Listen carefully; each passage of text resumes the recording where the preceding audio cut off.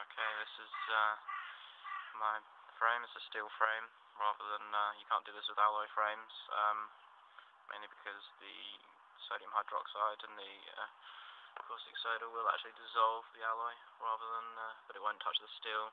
You can see this by, you can actually see inside the frame. Now you still see the rust, and it won't have cleaned it off at all. The caustic soda you can buy from your local hardware store, which is a value caustic soda. It's about £2.50 for 500 grams. This is quite a long seat post. It's about 30 centimeters deep into the frame. So it's taken about 2 bottles, but it's only cost sort of £5. Normally you sort of mix about maybe 2 tablespoons with 100-200 mils of water. You can mix it thicker or thinner. Obviously, if you do it too thick, it will just bubble over because the reaction will be quite violent. And one of the dangers with this is obviously the caustic soda is quite bad for your paintwork. If it gets on the paintwork, you're best to clean it off straight away. You might be able to just see it's all sort of still bubbling there. That's the last part of the seat post. Obviously, this is kind of a bit of a last resort kind of thing. It is quite a lot of effort compared to normal seat post removal. But if there's no other way of getting it out, then it will work a treat. You can also see there's quite a lot of tape on the frame. This is where it's plugged up holes.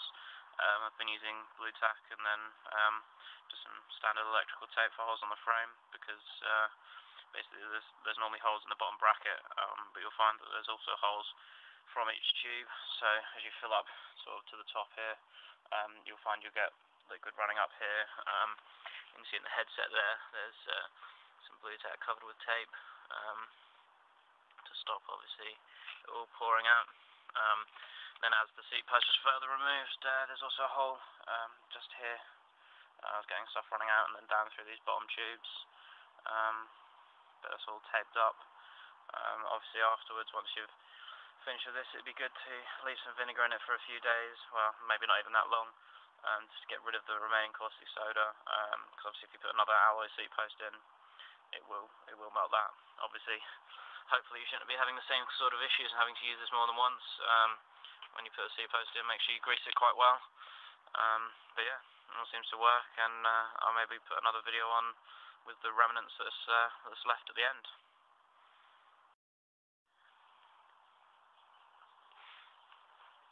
Okay, now we can see the remains of the seat post here.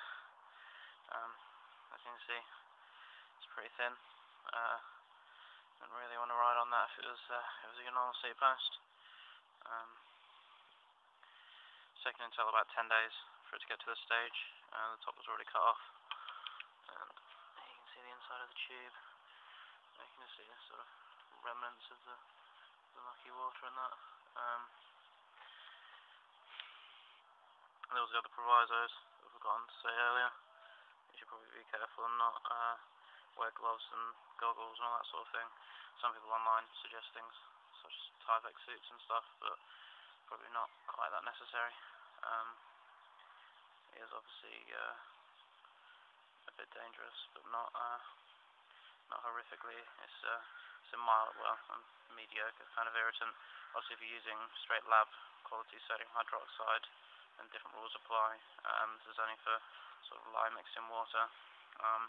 Also be careful when mixing, as it does heat up quite a lot when you mix the actual crystals with the water, and that's when it will kind of spew everywhere and stuff like that. So goggles and gloves are probably pretty good idea. Yeah, and you can see you can't really see very well, but there's not massive amounts of damage to the paintwork. Some of the top coats come off, but it has been washed as going along, and a lot of the time it has actually been covered. It was only for this end stage that it was all uncovered.